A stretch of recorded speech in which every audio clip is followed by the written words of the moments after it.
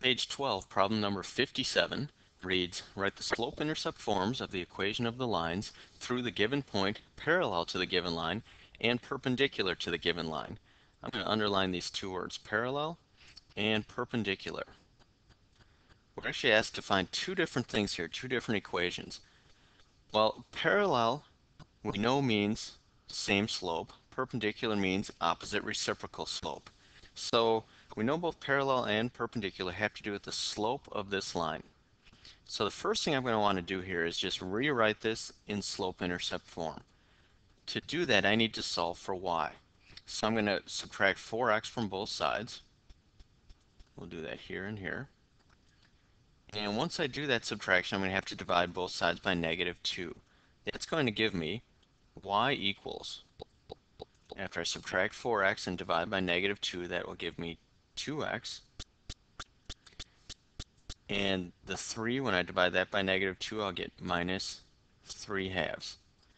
Actually, that y-intercept is not so important with this problem. What's really important is here, the slope.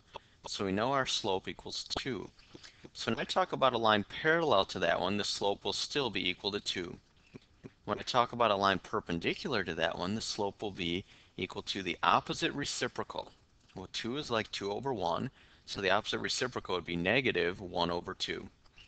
So let's just split our board into two sections here. First of all, this is where I'm going to work on the parallel problem. And over here on the right side, this is where I'll work on the perpendicular problem. So first of all, parallel. To be parallel, I know my slope has to be the same as that original slope. It has to be equal to 2.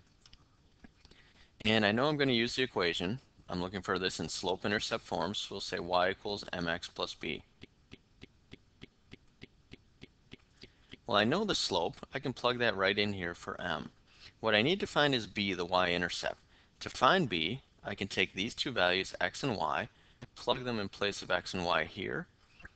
With that, I can solve for b. So let's do that. So instead of saying y equals, I'm going to say 1 equals. Instead of saying m times x, I'm going to say 2 times 2 plus b. So 1 equals 4 plus b, or b is equal to -3. Now careful, don't stop here. Our equation still needs to be in slope-intercept form. Well, I know the slope, I know the y-intercept, so I can say the equation is y equals 2x plus -3, or I can just say -3. So there's my equation in slope-intercept form that's parallel to that first given line and through the point 2, 1. Now I need the equation of a perpendicular line. Remember, in this case, my slope is going to be the opposite reciprocal of the original slope. So opposite means change the sign. Reciprocal means flip your fraction. So now, let's follow the same procedure. I'm going to plug -1/2 in place of m.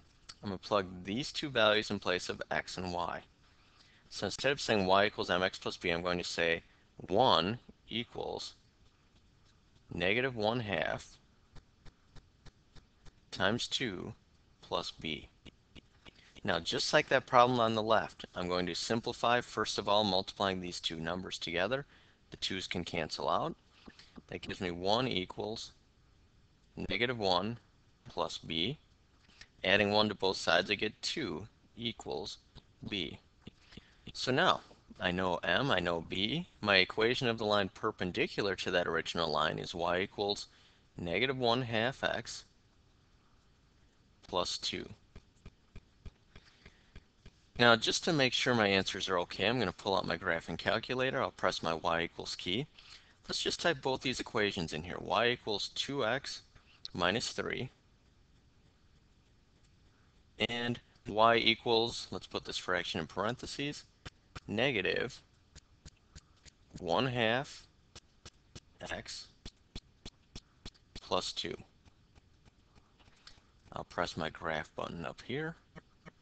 And here comes the first line, here comes the second line.